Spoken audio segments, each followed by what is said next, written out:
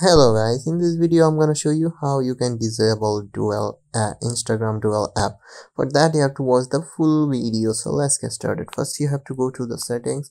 First you can see here Instagram have two apps, like same app but two, because I gave it dual app. So if I want to disable it, I have to just go to the settings, like here.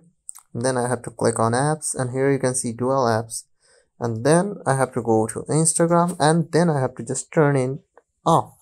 Then it will be off automatically. And that's it guys, that's how you can turn off dual app option in your phone, in your device. That's it for today. Thanks for watching this video, and I hope you guys like the video. And if you guys like the video, please give us a thumbs up, give us a like.